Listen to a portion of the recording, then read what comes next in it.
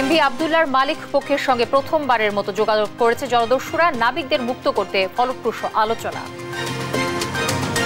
খালেদা জিয়াকে বিদেশে পাঠানোর সুযোগ নেই জানালেন আইনমন্ত্রী। অবৈধভাবে ক্ষমতায় থাকায় সরকার ভীত, দাবি মঈন খানের। যান চলাচলের জন্য উন্মুক্ত হলো এলিভেটেড এক্সপ্রেসওয়ের এফডিসি র্যাম্প। প্রধানমন্ত্রী ঈদ উপহার বললেন ওবায়দুল কাদের। অবন্তিকার আত্মহত্যার ঘটনায় প্রতিবাদ অব্যাহত। দিন ইসলামকে জামিন দেয়নি আদালত। মিমের যৌন নির্যাতনের ঘটনার তদন্তে টিভি। এবং টমেটোর সসে নেই টমেটোর ছিটে ফোটা। ভেজিটেবল সসে চিহ্ন মাত্র নেই সবজি, আছে তীব্র স্বাস্থ্য ঝুঁকি বলছেন বিশেষজ্ঞরা। দর্শক আমন্ত্রণ সংবাদ রাতে শুনছিলেন সংবাদ শিরোনাম, সঙ্গে রয়েছে আমি তানজিয়া জুথি।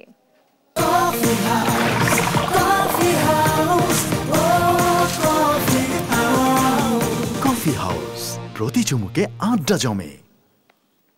জানাবো বিস্তারিত। নানা জল্পনা কল্পনার পর অবশেষে জিম্মি জাহাজ এমভি আব্দুল্লাহর মালিক পক্ষের সঙ্গে যোগাযোগ করেছে সোমালিয়ার জলদস্যুরা। তবে এখনো কোনো মুক্তিপণ চায়নি তারা। মালিক পক্ষ জানিয়েছেন জাহাজের নাবিকরা সুস্থ আছেন। চট্টগ্রাম থেকে ইশতিয়াক শানকে সঙ্গে নিয়ে বিস্তারিত জানাচ্ছেন আজিজুর রহমান কিরণ। এক সপ্তাহের বেশি সময় ধরে সোমালিয়ার জলদস্যুদের কবলে বাংলাদেশি জাহাজ এমভি আব্দুল্লাহ এবং এর 23 নাবিক। গেল 12 মার্চ জলদস্যুরা জিম্মি করে সোমালিয়ার উপকূলে নিয়ে বেশ কয়েকবার স্থান বদল করে জাহাজটির। 9 দিন পর প্রথমবারের মতো যোগাযোগ করল জলদস্যুরা। জাহাজ মালিকদের সঙ্গে আনুষ্ঠানিক এই আলোচনা হয় মঙ্গলবার রাতে। কবির গ্রুপের মিডিয়া উপদেষ্টা মিজানুল ইসলাম জানান, প্রাথমিক পর্যায়ে কথা হয়েছে। সমঝোতা নিয়ে এখন পর্যন্ত জলদস্যুদের সঙ্গে হয়নি কোনো আলোচনা। যেহেতু যোগাযোগ স্থাপন হয়েছে, সুতরাং দাবি দেওয়ার প্রশ্ন এখন অবান্তর। আলোচনায় বসলে তখন জানা যাবে তারা তাদের কি দাবি দেওয়া এবং আমরা কি দিব না দিব। সোমালিয়া পুলিশ এবং আন্তর্জাতিক নৌবাহিনীর সম্মিলিত দলের কমান্ডো অভিযান চালানোর কথা শোনা গেলেও জাহাজটির মালিক পক্ষের দাবি এ বিষয়ে কিছুই জানেন না তারা। তাদের চাওয়া শান্তিপূর্ণ আলাপ আলোচনার মাধ্যমে জাহাজের জিম্মি নাবিকদের মুক্ত করে আনা। নাবিকদের অক্ষত অবস্থায় তাদের স্বজনদের কাছে ফিরিয়ে দেওয়ার জন্য আমরা আমাদের পক্ষ থেকে সর্বাত্মক প্রস্তুতি নিয়ে রেখেছি। আশা করছি যেহেতু তাদের সাথে দস্যুদের সাথে আমাদের যোগাযোগ স্থাপন হয়েছে, আমরা আলোচনায় বসলে দ্রুততম সময়ের মধ্যেই তাদেরকে আমরা ফিরে আনতে পারবো না আমরা আশাবাদ। জিম্মি দশার 9 দিন পার হলো জাহাজ মালিক পক্ষ বলছে সবশেষ শনিবার এক নাবিকের সঙ্গে কথা হয় তাদের। শেষ খবর পাওয়া পর্যন্ত সুস্থ আছেন সবাই। এরপর আর কারোর সাথে যোগাযোগ হয়নি। জাহাজে খাদ্য সংকটের কোনো সম্ভাবনা নেই জানিয়ে মালিক কর্তৃপক্ষের দাবি পর্যাপ্ত খাদ্য মজুদ আছে। আজিজুর রহমান কিরণ, দেশ টিভি, ঢাকা। দর্শক এই বিষয়ে বিস্তারিত জানাতে চট্টগ্রাম থেকে সরাসরি যুক্ত হচ্ছেন আমাদের সহকর্মী ইশতিয়াক শান। ইশতিয়াক, সোমালীয় জলদস্যুদের সঙ্গে যোগাযোগের বিষয়ে আপনার কাছে নতুন কি তথ্য আছে এবং মালিক পক্ষ আসলে কি বলছে? ধন্যবাদ জ্যোতি। আসলে প্রায় এক সপ্তাহেরও বেশি সময় পরে কিন্তু যে সোমালিয়ান জলদস্যু তাদের সাথে যে বাংলাদেশি জাহাজ এমভি আব্দুল্লাহ তার মালিক পক্ষের আসলে যে যোগাযোগ স্থাপন করা সম্ভব হয়েছে এবং এর পরে আসলে আমরা তার মালিক পক্ষের যিনি রয়েছেন মিডিয়া উপদেষ্টা মিজানুল ইসলামের সাথে আমরা কথা বলেছি। আসলে তিনি যেটি বলছেন, এই যোগাযোগ স্থাপনের ফলে কিন্তু জলদস্যুদের সাথে যে তাদের যে জিম্মি নাবিকরা রয়েছেন তাদের কাছে সেই জিম্মি নাবিকদের যে জিম্মি দশা থেকে আসলে মুক্ত করার আর যে বিষয়টি সেটি কিন্তু আসলে এক ধাপ এগিয়ে গিয়েছে এবং একই সাথে তিনি যেটি বলছেন এই ক্ষেত্রে কিন্তু আসলে জলদস্যুরা নিশ্চিত করেছে যে নাবিকরা তাদের জিম্মায় রয়েছেন আসলে তারা কিন্তু এখন পর্যন্ত সকলে ভালো আছেন এবং একই সাথে সেই জাহাজটি যেহেতু আসলে কয়লাবাহী জাহাজ ছিল, সেই জাহাজে কিন্তু প্রায় 50,000 মেট্রিক টনের মতো কয়লা ছিল এবং সেই কয়লাটি আসলে রক্ষণাবেক্ষণের যেই ব্যাপার সেটিও কিন্তু আসলে জলদস্যুরা সেই নাবিকদেরকে আসলে সুযোগ দেওয়া হচ্ছে যে কয়লাবাহী যে জাহাজ সেটি যেহেতু কয়লার যে রক্ষণাবেক্ষণ সেই রক্ষণাবেক্ষণের সুযোগ দেওয়া হচ্ছে এবং অন্যদিকে যেটি মালিকপক্ষ আসলে আমাদের জানিয়েছে যে এই জাহাজে যে খাদ্য সংকট বা এই ধরনের কিন্তু কোনো সংবাদ আসলে তাদের কাছে নেই এবং তারা যেটি বলছেন যে এই জাহাজের মধ্যে যে খাদ্য রয়েছে সেটি পর্যাপ্ত এবং এর পরেও যদি আসলে খাদ্য সংকটের কোনো বিষয় আসে সেটি মালিকপক্ষ তৃতীয় পক্ষের মাধ্যমে সেই ব্যবস্থাটি করার ব্যবস্থা করবেন। এবং অন্যদিকে যে জাহাজের মালিক পক্ষ রয়েছেন তারা আমাদের বলছেন যে যেহেতু জলদস্যুদের সাথে প্রথমবারের মতো শুধুমাত্র যোগাযোগ স্থাপন করা হয়েছে, সেই ক্ষেত্রে কিন্তু এখন পর্যন্ত যে দেন দরবার বা দর কষাকষি বা তাদের দাবি সেই বিষয়টি কিন্তু এখন পর্যন্ত সুস্পষ্ট নয় এবং তারা কিন্তু এখনো সেই পর্যায়ে এখনো যায়নি। এবং পরবর্তীতে জলদস্যুরা যদি তাদের যে দাবি সেটি যদি তারা জানায়, এরপরে কিন্তু শুরু হবে মূল যে দেন দরবার বা দর কষাকষি তাদের সাথে নেগোসিয়েশনের বিষয় সেটি আসবে। এবং এরপরে কিন্তু যে 23 জন জিম্মি নাবিক রয়েছেন তাদেরকে যে মুক্তির সেই বিষয়টি তারা আসলে আমাদেরকে জানাবেন বলে জানিয়েছেন। তো চট্টগ্রাম থেকে এই মুহূর্তে আমার কাছে এই ছিল সর্বশেষ সংবাদ। জ্যোতি। ইশতিয়াক শান যুক্ত হয়েছিলেন চট্টগ্রাম থেকে। দর্শক, ঢাকা থেকে কিন্তু এই বিষয়টি নজর রাখছেন আমাদের আরেক সহকর্মী আজিজুর রহমান কিরণ। আমরা সরাসরি কিরণের সাথে যুক্ত হচ্ছি। কিরণ, এমবি আব্দুল্লাহ জিম্মি হওয়ার পর এই প্রথমবার আসলে জলদস্যুদের সঙ্গে যোগাযোগ হলো, এতে করে নাবিকদের মুক্ত করার আশা কতটুকু সামনে এলো? আপনার কাছে কি মনে হয়? আপনার কাছ থেকে শুনতে যাচ্ছি।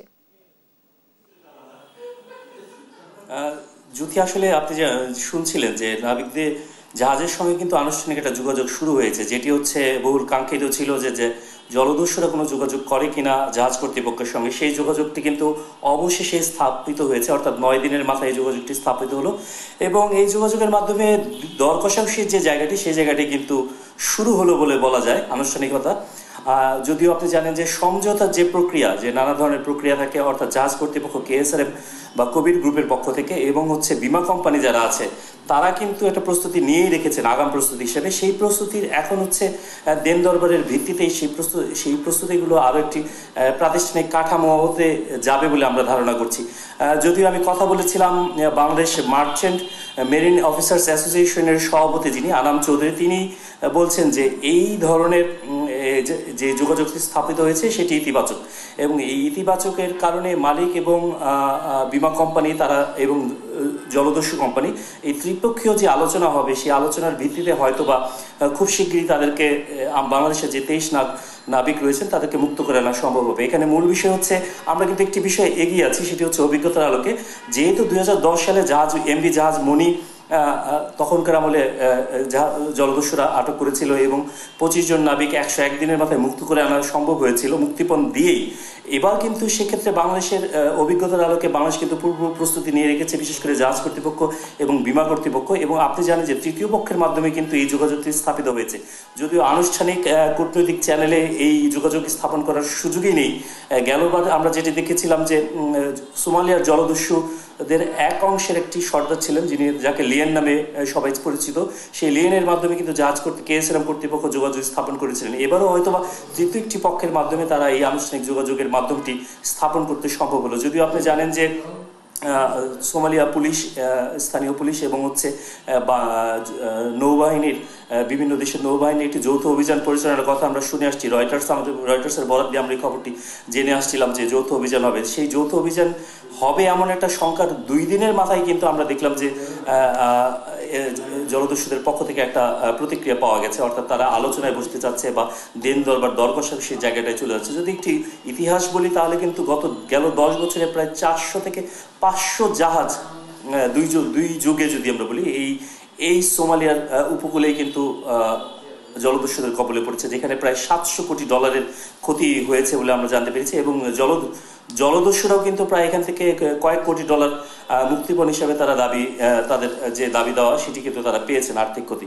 তো সব মিলিয়ে আন্তর্জাতিক মহলে কিন্তু বিষয়টিকে খুব গুরুত্বের সহিত দেখছে। এবং আপনি জানেন যে এমবি এই আব্দুল্লাহ ক্ষেত্রে যেই জাহাজটি ব্যবহার করা হয়েছিল, মাল্টা পতাকাবাহী একটি জাহাজ এমবি রুয়েন, সেই জাহাজটি কিন্তু উদ্ধার করেছে ভারতীয় নৌবাহিনী। সব মিলিয়ে এখন বলা যায় যে এটি প্রক্রিয়া শুরু হয়েছে, সেই প্রক্রিয়াটি বেশ অগ্রসর হবে।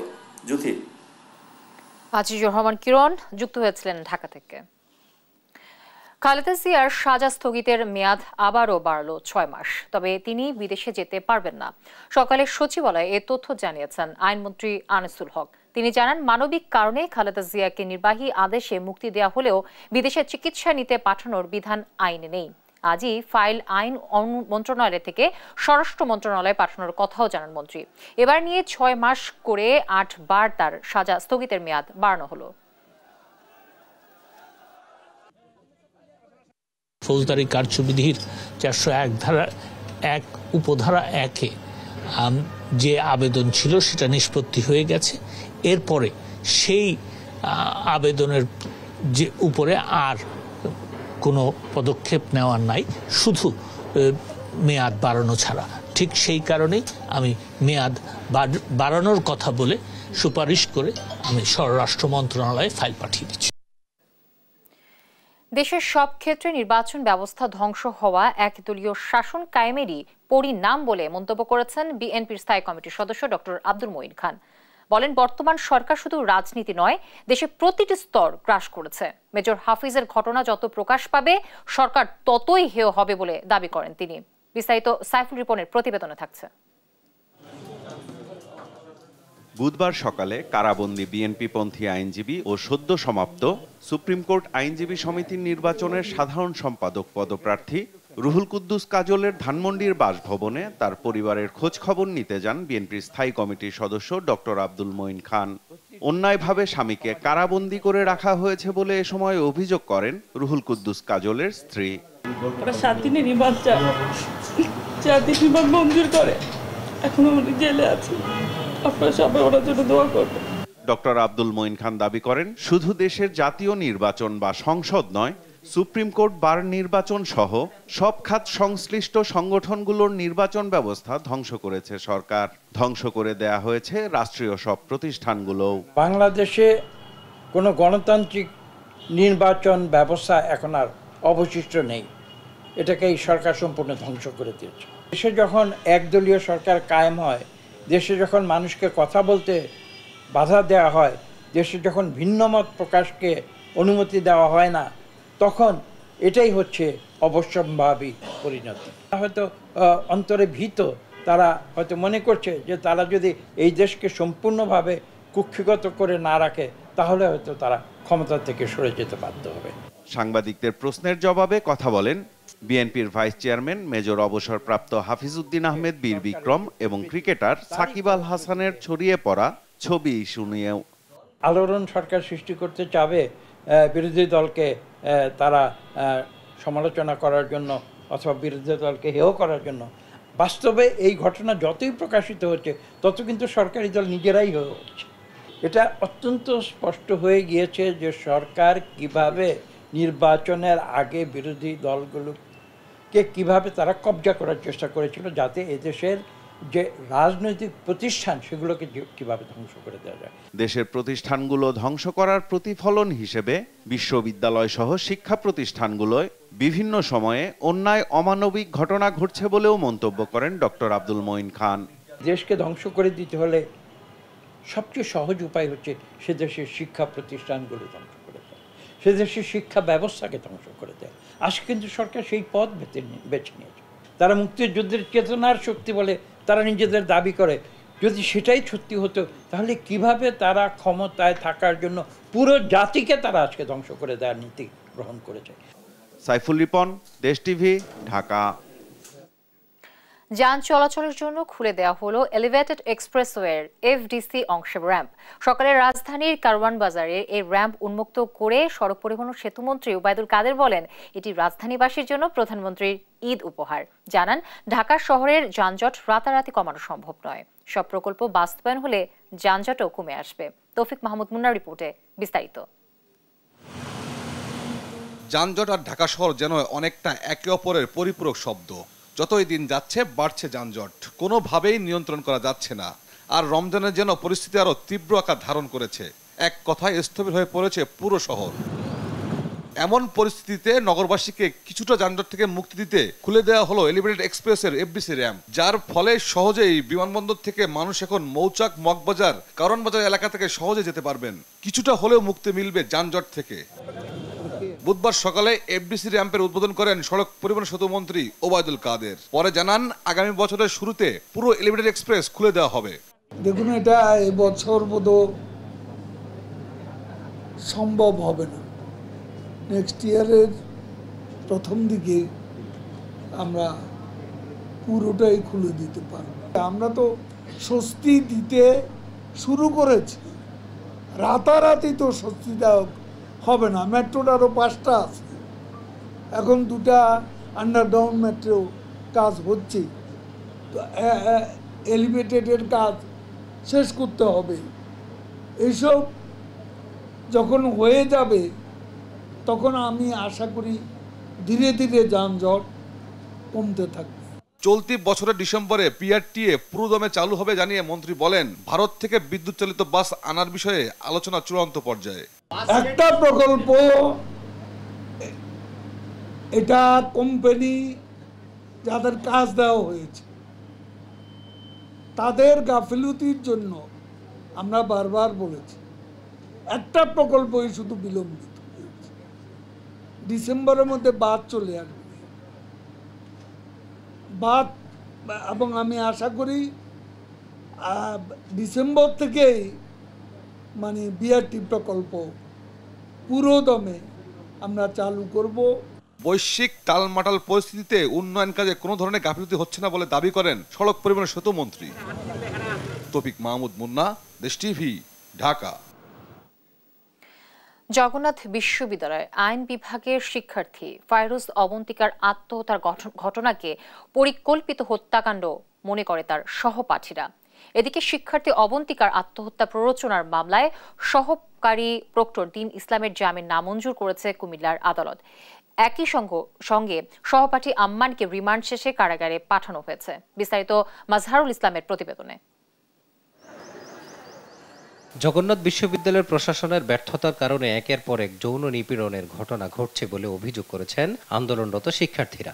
বিচারহীনতার যে সংস্কৃতি বিশ্ববিদ্যালয়ে গড়ে উঠেছে সেটার অবসান চান তারা। দুপুরে এক সংবাদ সম্মেলনে অভিযুক্ত সহকারী প্রক্টর দীন ইসলাম ও সহপাঠী আম্মান সিদ্দিকীর বিশ্ববিদ্যালয় থেকে স্থায়ী বহিষ্কার সহ তাদের শাস্তির দাবি করেন। এই যে ঘটনা, আমরা বলতে চাই যে এই ঘটনা শুধু এক বিচ্ছিন্ন কোনো ঘটনা নয়,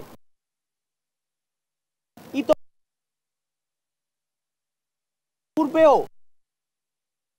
এরকম নানান ধরনের হেনস্থা, নানান ধরনের নিপীড়নের শিকার আমাদের বিশ্ববিদ্যালয়ের শিক্ষার্থীরা হয়েছে এবং এর কোনো বিচার আজ পর্যন্ত বিশ্ববিদ্যালয়ের প্রশাসন, আমরা বলতে চাই কি করে এরকম একজন আম্মান সিদ্দিকী, এরকম একটা দীন ইসলাম আমাদের বিশ্ববিদ্যালয়ে জায়গা পেল। ভবিষ্যতে যাতে অবন্তিকার মতো কাউকে আত্মহত্যার পথ বেছে নিতে না হয় সেজন্য বিশ্ববিদ্যালয়ের যৌন নিপীড়ন সেলকে দ্রুত কার্যকর করার দাবি সহ শিক্ষার্থীদের 5 দফা দাবিকে দ্রুত মেনে নেয়ার আহ্বান জানান।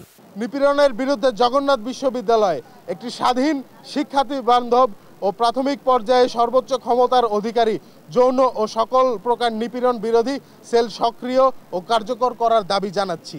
দ্রুততম সময়ের মধ্যে অভিযুক্তকে সাময়িক বহিষ্কার করবে। সেই 6 দফার মধ্যে 2টি দফা আমরা 24 ঘন্টার মধ্যে সফল হয়েছি এবং 4টি দফা নিয়ে আমরা কাজ করছি। এদিকে অভিযুক্ত সহকারী প্রক্টর দীন ইসলামের জামিন নামঞ্জুর করেছে আদালত। একই মামলায় আম্মান সিদ্দিকীকে রিমান্ড শেষে কারাগারে প্রেরণ করা হয়েছে। আজকে আমরা সহকারী প্রক্টর এই মামলার 2 নং অভিযুক্ত দীন ইসলামের পক্ষে জামিন প্রার্থনা করেছি। বিজ্ঞ আদালত দীর্ঘ শুনানির পর জামিন নামঞ্জুর করেছেন। আমরা এই আদেশের বিরুদ্ধে আমরা বিজ্ঞ জেলা ও দায়রা জজ আদালতে জামিন প্রার্থনা করব। আজকেও আবার আসামি পক্ষ দীন ইসলামের জামিন চেয়েছে, রাষ্ট্রপক্ষ জামিনের বিরোধিতা করেছে। আদালত সন্তুষ্ট হয়ে আসামি দীন ইসলামের জামিন নামঞ্জুর করেছেন এবং আসামি আম্মান সিদ্দিকীর রিমান্ড শেষ হয়েছে। আজকে হয়তো তাকে আদালতে সুপর্দ করা হবে, তারপরে আমরা জানতে পারবো যে আদালত কি সিদ্ধান্ত দেয়। এদিকে অবন্তিকার আত্মহত্যার ঘটনায় বরিশাল এবং যশোরে প্রতিবাদ সমাবেশ ও মানববন্ধন কর্মসূচি পালন করেছে বাংলাদেশ মহিলা পরিষদ। মাজহারুল ইসলাম, দেশ টিভি, ঢাকা। এদিকে জগন্নাথ বিশ্ববিদ্যালয়ের আরেক শিক্ষার্থী কাজী ফরজানা মিমকে যৌন নিপীড়ন ও পরীক্ষায় ফেল করানোর অভিযোগ অস্বীকার করেছেন অভিযুক্ত 2 শিক্ষক। আর ভুক্তভোগী মিমের দাবি, অভিযোগ প্রমাণে যথেষ্ট তথ্য প্রমাণ তার কাছে আছে। বুধবার বিকেলে ডিবি প্রধানের সঙ্গে সাক্ষাৎ শেষে এসব কথা বলেন তারা। আরো জানাচ্ছেন এনআই নাহিদ। যৌন নিপীড়ন ও ইচ্ছাকৃতভাবে ফেল করানোর বিষয়ে জগন্নাথ বিশ্ববিদ্যালয়ের শিক্ষার্থী কাজী ফারজানা মিমের অভিযোগের প্রেক্ষিতে ফিল্ম অ্যান্ড টেলিভিশন বিভাগের শিক্ষক আবু শাহেদ ইমন ও বিভাগের চেয়ারম্যান জোনায়েদ আহমেদ হালিমকে বুধবার ডিবি কার্যালয়ে ডাকা হয়। প্রায় ঘণ্টাখানেক ভেতরে অবস্থান শেষে সাংবাদিকদের মুখোমুখি হন তারা। এ সময় যৌন নিপীড়নের অভিযোগকে কাল্পনিক বলে দাবি করেন অভিযুক্ত আবু শাহেদ ইমন। মিথ্যা তদন্ত রিপোর্টটা দেওয়া হয়েছিল, সেই মিথ্যা তদন্ত রিপোর্টের ব্যাপারে আমাদের উচ্চ আদালতে যাওয়া এবং এটার সঙ্গে যে পারিপার্শ্বিক অবস্থা এইটার সবকিছু নিয়ে ডিবি আমাদের কাছে জানতে চেয়েছিল। আমরা আমাদের তথ্যপাত্র ওনাদের কাছে দিয়েছি। আর ফিল্ম অ্যান্ড টেলিভিশন বিভাগের চেয়ারম্যানের দাবি, মিম বিভাগে অনিয়মিত ছিলেন। বিষয়ভিত্তিক পরীক্ষা কঠিন হওয়াতেই অকৃতকার্য হয়েছেন তিনি। মিড টার্ম দেয় নাই, 2টা অ্যাসাইনমেন্টও দেয় নাই, অ্যাটেন্ডেন্সও করে নাই, যার ফলে ওই ম্যাডাম তাকে 3বার মিড টার্মটা নিয়েছে, 3 টাইমস নোটিশ দিয়ে ও যোগাযোগও করেনি। ভুক্তভোগী মিম জানান, মিডিয়াতে অভিযোগ জানানোই তাকে ভয়ভীতি দেখানো হয়েছে। এ বিষয়ে সমঝোতা করে দিয়েছেন ডিবি প্রধান। অ্যাটেন্ডেন্সের খাতা চেক করলে পাওয়া যাবে, যেগুলোর এভিডেন্স আমার কাছে আছে আমি আপনাদেরকে সরবরাহ করতে পারবো। মিডিয়াতে কথা বলার পরে আমার অভিযুক্ত শিক্ষকেরা নানা মাধ্যমে আমাকে অনেক ভয়ভীতি দেখাচ্ছিলেন। ওই 2জন শিক্ষককে আজকে ডাকা হয়েছিল, তো ওনাদেরকে আমার সামনেও স্যার বলে দিয়েছেন যেন ওনারা আর কোনো ধরনের কোনো কাউকে দিয়ে আমাকে হেনস্থা না করায়। মেয়ের নিরাপত্তা ও উচ্চশিক্ষা নিশ্চিতের দাবি করেন মিমের বাবা। এই সিন্ডিকেটটা থেকে যাতে বের হতে পারে এবং ভবিষ্যতে কেউ যেন আর এইভাবে হেনস্থা না হয়। অভিযোগের আরও তদন্ত হবে জানিয়ে ডিবি প্রধান বলেন, পরবর্তী ব্যবস্থা নিতে উপাচার্যকে সুপারিশ করা হবে। পরবর্তী ব্যবস্থাগুলি নেওয়ার জন্য আমরা বিসি মহোদয়কে রিকোয়েস্ট করব। তদন্ত করছি, তদন্ত করে আমরা পরে এখন আমরা তদন্ত শেষ হয়নি। বিশ্ববিদ্যালয়ে মিমের কোনো সমস্যা হবে না বলেও জানান ডিবি প্রধান। এনআই নাহিদ, দেশ টিভি, ঢাকা। টমেটো কিংবা ভেজিটেবল মনে করে আপনি যে সস খান তাতে মিলছে না ছিটে ফোটাও ভেজিটেবল। বিএসটিআই এর লাইসেন্স নেই, মানের বালাই নেই, প্রশাসনের তোয়াক্কাও নেই, বরং আছে তীব্র এক স্বাস্থ্য ঝুঁকি। কি খাচ্ছি আসলে আমরা? ধারাবাহিক রিপোর্টের আজ 3য় পর্বে তারই বিস্তারিত থাকছে। সজীব রহমানের ছবিতে অনুসন্ধান করেছেন আমাদের সহকর্মী ফখরুল ইসলাম। টমেটোর এমন রং টসটসে ছবিতে সস মুখরোচক হিসেবে বেশ জনপ্রিয়। হোটেল রেস্তোরাঁর যে কোনো খাবারে সস ছাড়া যেন চলেই না।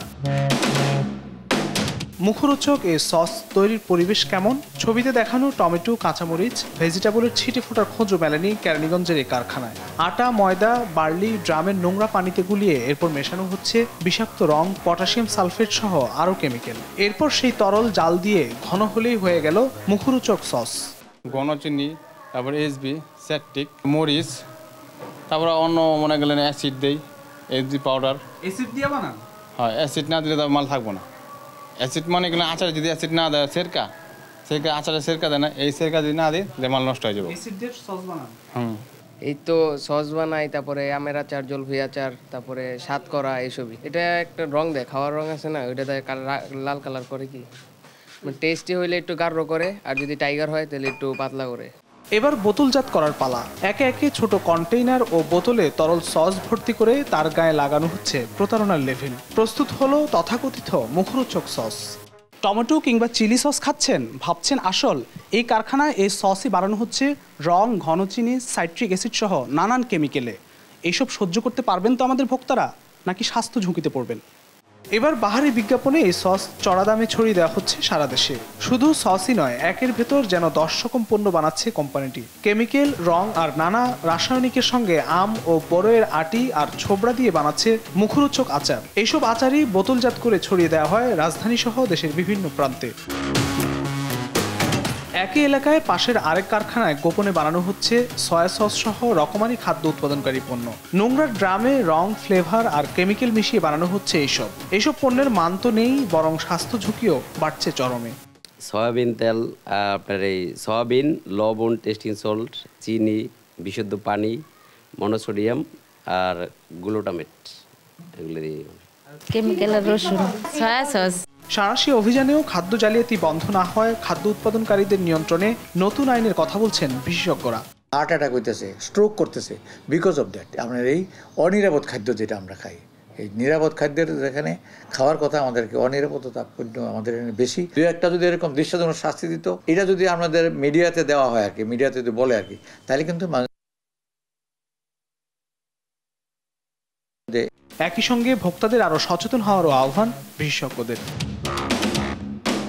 ফখরুল ইসলাম, দেশ টিভি, ঢাকা। ভেজাল খাবার বাংলাদেশের প্রেক্ষাপটে মহামারী আকার ধারণ করেছে। দর্শক, এ নিয়ে আলোচনা করতে এখন আমাদের সঙ্গে যুক্ত হচ্ছেন ক্যাবের সাধারণ সম্পাদক হুমায়ুন কবির ভূঁইয়া। জনাব হুমায়ুন কবির, আপনাকে স্বাগত জানাচ্ছি দেশ টিভিতে। আপনার কাছে প্রথমেই যে বিষয়টি আসলে জানতে চাইবো যে এই যে ভেজাল খাবারের প্রভাব ভয়াবহ হলেও এটি প্রতিরোধে কিছু অভিযান ছাড়া আসলে কোনো উদ্যোগই আসলে খুব একটা চোখে পড়ে না। এটার আসলে কারণটা কি, আপনি আসলে কিভাবে ব্যাখ্যা করবেন?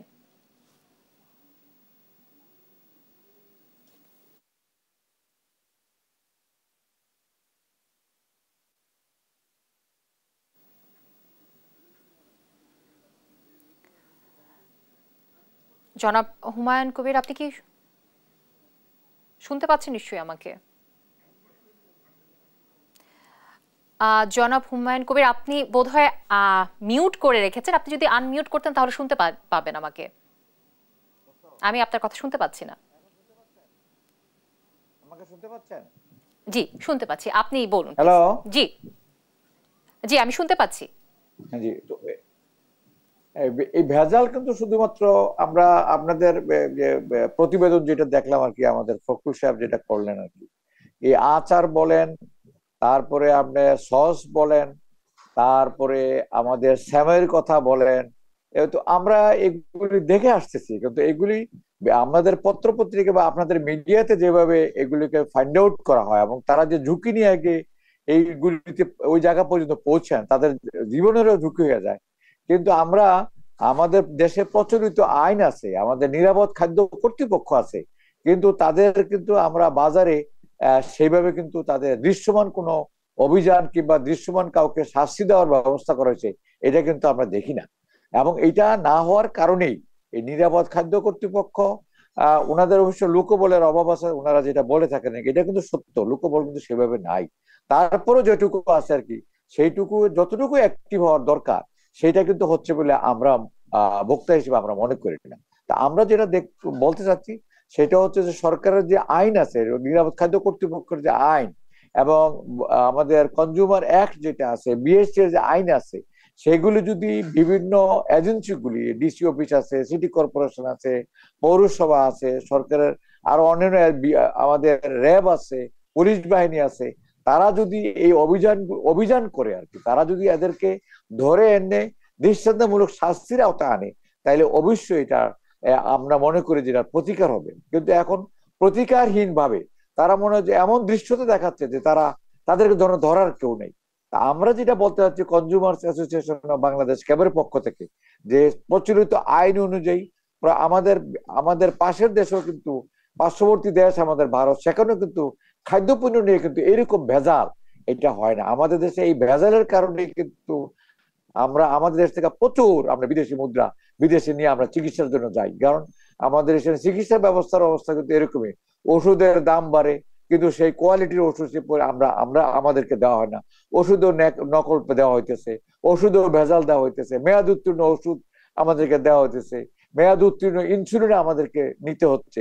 এই সবই যে ভেজাল, এই ভেজালের বিরুদ্ধে আমরা মনে করি যে সরকারের যে এজেন্সিগুলি আছে সেগুলো যদি এটার বিরুদ্ধে আমি মনে করি যুদ্ধ ঘোষণা করা দরকার, এবং যারা এগুলোর লোকে জড়িত তাদের দৃষ্টান্তমূলক শাস্তির আওতায় আনা উচিত। এবং আমরা মনে করি জনগণ সরকারের পক্ষে থাকবে, সরকার যদি এই সব ব্যবস্থাগুলি গ্রহণ করে, সরকারের নিরাপদ খাদ্য কর্তৃপক্ষ বলেন, আমরা আরো যে কর্তৃপক্ষ যারা আছে তাদেরকে আমরা সাধুবাদ জানাবো, তারা যদি এই ধরনের কিছু, যারা এই অসাধু ব্যবসায়ী, যারা এই নকল ব্যবসায়ী, যারা ভেজাল ব্যবসায়ী, তাদেরকে যদি আইনের আওতায় এনে শাস্তির ব্যবস্থা করে, এইসব লোকজনকে যাবতীয় সর্বোচ্চ শাস্তি দেওয়া দরকার। যারা খাদ্যে ভেজাল দেয়, যারা পণ্যে ভেজাল দেয়, তাদেরকে আমরা মনে করি দৃষ্টান্তমূলক শাস্তি বলতে আমাদের মৃত্যুদণ্ড আমরা কনজিউমারদের পক্ষ থেকে তাদের দাবি করছি, তাদেরকে আইনের আওতায় তাদেরকে এই ধরনের শাস্তি দেওয়া হোক। আমরা মনে করি যে আমাদের মাননীয় প্রধানমন্ত্রী জননেত্রী শেখ হাসিনা জনগণের ভোটের নির্বাচিত একটা সরকার, এই সরকার যদি এগুলির ব্যবস্থা নেয় এবং আমাদের মাননীয় প্রধানমন্ত্রীর এই ধরনের উদ্যোগ নেওয়ার একটা, ওনার মধ্যে এরকম একটা আমরা ইচ্ছাও ওনার আছে যথেষ্ট পরিমাণে। সুতরাং আমরা বঙ্গবন্ধুর দেশ, আমরা যুদ্ধ করে দেশ স্বাধীন করছি, সুতরাং আমরা চাই এগুলির প্রতিকার হোক, এবং যারা এই অসাধু ব্যবসা করে যায়, মানুষের জীবন নিয়ে যারা খেলা করে, মানুষের জীবন নিয়ে যারা সিনেমিনি খেলে, তাদেরকে আইনের আওতায় আনা হোক এবং দৃষ্টান্তমূলক শাস্তি দেওয়া হোক, তাইলে অবশ্যই এটা কমে আসবে। আমরা আগে যতটা হয়তো সেটা কিছুটা হলেও কমে আসছে। ভোক্তা অধিকারের যে আইন যেটা সেটা তারা প্রয়োগ করতেছে, নিরাপদ খাদ্য কর্তৃপক্ষ কিন্তু বিভিন্ন জায়গাতে মানুষকে সচেতন করতেছে, জেলায় জেলায় তাদের যে প্রতিনিধি আছে তারা বাজারে যাচ্ছে, ভেজাল নিয়ে তারা কথা বলতেছে। এবং আমরা মনে করি যে এই যে রং, বিভিন্ন রকমের সাবানের রং, আপনার সাবান যে তৈরি করে ওই সাবানের রং, সাবানের কালার আইনা আমাদেরকে খাদ্যের মধ্যে ভেজানো, আমাদের ওই রং দিয়া আমাদের খাদ্যের মধ্যে রঙিন করা হয়, আমাদেরকে মচমচে জিনিস তৈরি করে দেওয়া হয়। আমরা এগুলির তীব্র প্রতিবাদ জানাই কনজিউমার অ্যাসোসিয়েশনের পক্ষ থেকে, এবং এদেরকে আইনের আওতায় আমাদের ফুড গ্রেড নাই, যেটা আমাদের যে ফুডের যে রং দেওয়া হয় সেটাও দেখা গেছে সাবানের রং, অনেক সময় দেখা গেছে যে আপনার অন্য কেমিক্যালস হয় না, বিভিন্ন রকমের কেমিক্যালস ইউজ করে। এই কেমিক্যালস কিন্তু আমাদের জীবন নষ্ট করে দিচ্ছে, আমাদের কিডনি নষ্ট করে ফেলতেছে, আমাদেরকে নানান রকমের রোগে আক্রান্ত করা হইতেছে। এবং এতে আমরা ক্ষতিগ্রস্ত হচ্ছি, দেশ ক্ষতিগ্রস্ত হচ্ছে, মানুষ ক্ষতিগ্রস্ত হচ্ছে, ভোক্তারা ক্ষতিগ্রস্ত হচ্ছে। সেই জন্য আমরা মনে করি সরকার যদি পদক্ষেপ নেয়, আমরা জনগণ সরকারের পক্ষে আছি, সরকারকে আমরা সমর্থন দিব। সরকারের যে এজেন্সিগুলি আছে তারা যদি কাজ করে, আমরা বিশেষ করে র্যাবের কথা বলবো, আমরা বিএসটি এর কথা বলবো। কারণ এই মানহীন পণ্য বাজারে কিন্তু বিএসটি এর সিল নকল করে মানহীন পণ্য বাজার কিন্তু সয়লাভ হয়ে গেছে। শ্যামাইয়ের বাজারে দেখেন লাচ্ছা শ্যামাই কথা বলেন, বা আমাদের লম্বা বলে। হুমায়ুন কবির, আপনাকে অসংখ্য ধন্যবাদ আমাদের সাথে যুক্ত হওয়ার জন্য। বাজারে অস্থিরতার মধ্যে দেশের অন্যতম সরু চালের মোকাম কুষ্টিয়ার খাজানগরে বেড়েছে সব ধরনের চালের দাম। মিলগেটে কেজিতে বেড়েছে 2 থেকে 4 টাকা। গেল 15 বছরের মধ্যে এই প্রথম রোজায় বাড়লো চালের দাম। মিল মালিকরা বলছেন অতিরিক্ত মাত্রায় ধানের দাম বৃদ্ধির কারণেই চালের দাম বেড়েছে। ইরফান রানার ক্যামেরায় কুষ্টিয়া থেকে নাহিদ হাসান তিতাসের রিপোর্টে বিস্তারিত দেখুন। এক মাস স্থিতিশীল থাকার পর হঠাৎই দেশের অন্যতম সরু চালের মোকাম কুষ্টিয়ার খাজানগরে বেড়েছে সব ধরনের চালের দাম। মিনিগেট, কাজললতা, বাসমতি সহ মিলগেটের সব ধরনের চালই বিক্রি হচ্ছে কেজিতে 2 থেকে 4 টাকা বেশি দামে। ফলে নিত্যপণ্যের বাজারের অস্থিরতার মধ্যেই এবার অস্থির হওয়ার শঙ্কা দেখা দিয়েছে দেশের চালের বাজার। যদিও বিগত সময়ে রমজানের চাহিদা কম থাকায় দেশের বাজারে কমে চালের দাম, কিন্তু এবারের চিত্র একেবারেই ভিন্ন। কমা তো দূরের কথা, উল্টো মিলগুলোতে বেড়েছে সব ধরনের চালের দাম। মিল মালিকদের দাবি, অতিরিক্ত মাত্রায় ধানের দাম বৃদ্ধি পাওয়ায় বেড়েছে চালের দাম। তারা বলছেন নতুন ধান ওঠা শুরু করলেই কমবে চালের দাম। ধানের বাজার অনেক বাড়তি, আমরা ধান কিনতে যে ধান পাচ্ছি না, আর যার কারণে ধানের ব্যবসায়িকটা দিন যাচ্ছে ধানের দাম বাড়াচ্ছে। এই পর্যন্ত 100 থেকে 170 টাকা পর্যন্ত ধানের দাম বেড়েছে। আমরা মিল মালিকদের হয়তো 62 টাকার অনুপাতে সেখানে 64 টাকা বিক্রি হচ্ছে আমাদের, যেহেতু পার মানে ধানের দাম 150 টাকা থেকে 170 টাকা বৃদ্ধি হয়েছে। এখানে চালের দাম খুব একটা বাড়বে বলে আমাদের মনে হয় না। আগামী 20-25 দিনের মধ্যেই ঈদের পরই নতুন ধান চলে আসবে, বাজার স্বাভাবিক অবস্থায় চলে আসবে। এদিকে মিলগেটে চালের দাম বৃদ্ধি পেলেও কুষ্টিয়ার খুচরা বাজারগুলোতে এখনো পড়েনি তার প্রভাব। খুচরা বিক্রেতারা বলছেন দাম বাড়াই মিল থেকে চাল কিনছেন না তারা, আগের চালই বিক্রি করছেন আগের দামেই। নতুন চাল বাজারে আসলে বাড়বে চালের দাম। বড় বড় মিলাররা আছে, এরা ধান এক হাতে করে ফেলছে। তো আমরা চাউল কিনতে গেছিলাম, দেখি কেজিতে 2 টাকা বেশি চাচ্ছে। তো আমরা চাউল না কিনে আমরা ফিরে আসলাম। যতক্ষণ আগেকার চাল আছে আমরা আগের দামে বিক্রি করব, এবং সব দোকানে আগের চাল আগের দামে বিক্রি হচ্ছে, এবং বাড়তি দামের চাল আমরা কাউকে কিনতেও দেখি নাই, বাড়তি দামে কাউকে বেচতেও দেখি নাই। আমাদের যে আগেরগুলো চাল ছিল সেগুলো কম দামে কিনা ছিল, কম দামে আমরা আগের দামে বিক্রি করতেছি। কিন্তু এইগুলো শেষ হলে আমাদের নতুন দামে কিনলে তখন নতুন দামে বিক্রি করতে লাগবে বাধ্য হয়ে। আর জেলা বাজার মনিটরিং কর্মকর্তা বলছেন চালের দাম বৃদ্ধির অপচেষ্টার সাথে যারা জড়িত তাদের বিরুদ্ধে নেওয়া হবে কঠোর ব্যবস্থা। অনলি 2 থেকে 3টে কোম্পানি তারা কিন্তু এই অসৎ তৎপরতায় লিপ্ত আছে। এটা জেলা প্রশাসক মহোদয়ের নলেজে আছে। যদি তারা এইগুলো থেকে বিরত না থাকে, যেহেতু আমরা লিখিত দিয়েছি, তাহলে আমরা তাদের বিরুদ্ধে কঠোরভাবে আইনানুগ ব্যবস্থা নিব। দরকার হলে আগের মতো আবার গুদাম সিল গালা করা হবে। দেশের অন্যতম সরু চালের মোকাম কুষ্টিয়ার খাজানগরে চালের দাম বাড়াই আবারও অস্থিরতার শঙ্কা দেখা দিয়েছে দেশের চালের বাজারে। তাই দ্রুত এই বৃহত্তর মোকামে চালের দাম নিয়ন্ত্রণের দাবি সাধারণ ভোক্তাদের। নাহিদ হাসান তিতাস, দেশ টিভি, কুষ্টিয়া। দর্শক, এই মুহূর্তে চালের বাজার নিয়ে বিস্তারিত জানাতে কুষ্টিয়া থেকে সরাসরি যুক্ত হচ্ছেন সহকর্মী নাহিদ হাসান তিতাস। তিতাস, রমজানের সরু চালের চাহিদা সাধারণত কম থাকে, তারপর দাম বৃদ্ধির আসলে কারণ কি, এবং মিল মালিকরাই বা এটা নিয়ে কি বলছেন? ধন্যবাদ জ্যোতি। আসলে যদি আপনাকে বলতে হয়, এই প্রশ্নের জবাব দিতে হয়, তাহলে প্রথমেই বলতে হয় যে আপনি জানেন যে বাংলাদেশের অন্যতম সরু চালের মোকাম কুষ্টিয়ার খাজানগর, এই খাজানগরে কিন্তু 400 থেকে 450 চাল কল রয়েছে। প্রতিদিন সকালে 100 থেকে 150 ট্রাক চাল কিন্তু দেশের বিভিন্ন জেলায় চলে যায়। আসলে দেশের 10 থেকে 15 ভাগ চালের চাহিদা মেটাই কুষ্টিয়ার এই মিলের মোকাম খাজানগর থেকে। হঠাৎই কিন্তু 1 মাস স্থিতিশীল থাকার পরে আবারও চালের দাম বেড়েছে, কেজি প্রতি সব ধরনের চাল 2 থেকে 4 টাকা করে। আসলে এ বিষয়ে আমি মিল মালিকদের সাথে কথা বলেছি, তারা কিন্তু বরাবরের মতোই একই যুক্তি যে ধানের দাম বেড়েছে তাই কিন্তু তারা চালের দাম বাড়িয়েছে। আসলে এই ধানের দাম কিন্তু বরাবর যদি 100 টাকা বাড়ে, চালের দাম কিন্তু কেজিতে 2 থেকে 3 টাকা বেড়ে যায়। আসলে এটা একটা মিল মালিকদের এক প্রকার কারসাজি আমরা বলতে পারি। আর দিকে কিন্তু তারা আরো যে আতঙ্কের কথা বলছেন, তারা বলছেন যে আগামীতে যে নতুন ধান উঠবে সেই ধান না ওঠা পর্যন্ত কিন্তু চালের দাম কমবে না। তার মানে আমরা যা বুঝতে পারছি যে ঈদের আগে পর্যন্ত কিন্তু চালের যে দাম সেটা কিন্তু বাড়তে থাকবে।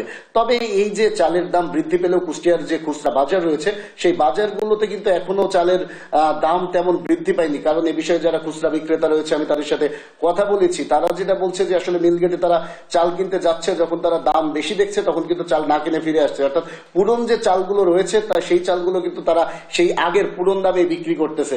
তবে তারা একটি আশঙ্কার কথা আমাদের জানিয়েছে যে এভাবে যদি চলতে থাকে তাহলে কিন্তু বাজারে 1 সপ্তাহ বা 10 দিনের মধ্যে কিন্তু এই প্রভাবটি পড়বে। আর এই যে দ্রব্যমূল্যের যে ঊর্ধ্বগতি, এমনি বাজারে যে অগ্নিমূর্তি, এর মধ্যে যদি চালের দাম আরেক দফা বাড়ে তাহলে কিন্তু সাধারণ যারা ভোক্তা তারা কিন্তু বিপদে পড়বে, অর্থাৎ নাবিশ্বাস উঠবে।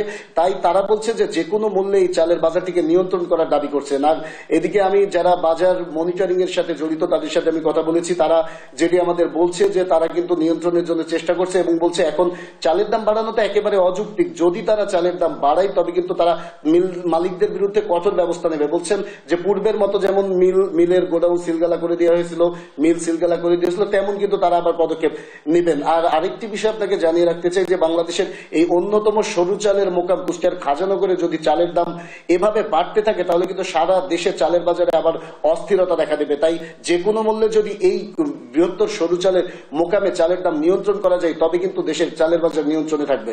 এই ছিল কুষ্টিয়া থেকে আমার কাছে সর্বশেষ খবর। জ্যোতি, আমাদের সহকর্মী নাহিদ হাসান তিতাস কুষ্টিয়া থেকে যুক্ত হয়েছিলেন।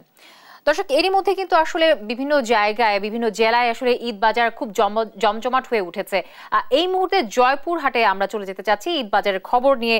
সেখানে অপেক্ষা করছেন আমাদের সহকর্মী রেজাউল করিম। রেজাউল, জয়পুর হাটে ঈদের কেনা বেচা কতটা জমে উঠেছে আমাদের দর্শকে জানাবেন। জ্যোতি, আমি এখন দাঁড়িয়ে আছি জয়পুরহাট শহরের পূর্ব বাজার। এটা একটা কাপড়ের অনেক বড় বাজার। এই বাজারে কিন্তু এখন যে সময়টা যাচ্ছে এই সময়টা গতকালই কিন্তু এখানে প্রচন্ড ভিড় ছিল, কিন্তু আজকে একটা জিনিস জানিয়ে রাখি যে গত রাত থেকে এই এখন পর্যন্ত গুড়ি গুড়ি বৃষ্টি হচ্ছে। এই কারণে ক্রেতারা একটু কম মানে এসেছে বৃষ্টির কারণে। তো এখানে যারা এসেছে তারা আসলে ব্যবসায়ীরাও জানিয়েছেন যে তারা নতুন নতুন অনেক কালেকশন এসেছে এবং এখানে একজন ক্রেতার সঙ্গে আমি কথা বলে জানতে চাই যে কেমন বাজার, দাম কেমন, আপনাদের পছন্দ হচ্ছে কিনা। ধন্যবাদ। আসলে রমজানের প্রথম দিকে আমরা একটু কেনাকাটা করতে এসেছি, পরিবার নিয়ে এসেছি, কারণ শেষ দিকে এখন সবাই আসলে অনেক ভিড় বেশি হয়ে যায়, পছন্দ মতো জিনিস পাওয়া যায় না, তারপর জিনিসের দামও একটু বেশি হয়ে যায়। সেই জন্য সবাই সচেতনভাবে রমজানের প্রথম দিকেই আসে। আর সংবাদ পেলাম কাল থেকে বৃষ্টি হওয়ার কারণে মার্কেটে আজকে ভিড় কম, তো সেই সুযোগটা কাজে নেওয়ার জন্যই মূলত এসেছি। ধন্যবাদ। এখানে আরেকজন ছোটমণি, কি কিনতে এসেছো, তোমাদের কেমন পছন্দ হচ্ছে কিনা একটু জানো। এখানে অনেক নিত্য নতুন কালেকশন রয়েছে, এখানে পছন্দ হচ্ছে অনেক ধরনের ড্রেস, কিন্তু আম্মু বলেছে 3টে কিনে দিবে, সেজন্য আমি দেখছি কোনটা ভালো লাগে। ধন্যবাদ। আমি এখানে একটু দেখাতে চাই, এটা হচ্ছে একটা এই পূর্ব বাজারের কাপড়ের বড় দোকান, এটা বাবু গার্মেন্টস। এখানকার যে বাবু গার্মেন্টস এবং এই ব্যবসায়ী সমিতির সাধারণ সম্পাদক, তার সঙ্গে একটু জানতে চাই যে আপনাদের এবার নতুন নতুন কি কি কালেকশন আর দাম কেমন। জি, আসসালামু আলাইকুম। এবার আসলে দাম তুলনামূলক একটু স্বাভাবিকের চাইতে একটু বেশি। এবার বিশেষ করে মেয়েদের যেগুলো আয়োজন, আফগান, নায়রা কাট, লেহেঙ্গা, স্কার্ট, ফ্রক, ইন্ডিয়ান অনেক পণ্য, পাশাপাশি পাঞ্জাবির ক্ষেত্রে আপনার সিকুয়েন্স পাঞ্জাবিটা এবার বেশি চালু, পাশাপাশি রঙিন ইন্ডিয়ান কিছু পাঞ্জাবি, আমাদের দেশের মধ্যে সুতি সাদা ভিতর কিছু পাঞ্জাবি এবং চায়নার ভিতর কিছু শার্ট, সবকিছু মিলায় মোটামুটি এবার একটু আয়োজন আমাদের একটু অন্যবারের চেয়ে তুলনামূলক আলাদার মতো অনেক বেশি। ধন্যবাদ। এখানে আমি আরেকটা বিষয় জানিয়ে রাখি যে ঈদ যত ঘনিয়ে আসছে তত কিন্তু ক্রেতারা কিন্তু মানে কেনাকাটায় বেশি জোর দিচ্ছেন। কারণ কি যে এখনই একটু মানে কিনতে চাই, কারণ যে পরে যায় পছন্দ মতো জিনিস কিনতে পান না, আর ভিড় একটু কম। তো এই ছিল আমার জয়পুরহাট থেকে সর্বশেষ এই যে ঈদের কাপড়ের বাজার নিয়ে এবং মার্কেট এবং বিপণী বিতান থেকে এই ছিল আমার সর্বশেষ। জুথি, আমাদের সহকর্মী রেজাউল করিম যুক্ত হয়েছিলেন জয়পুরহাট থেকে।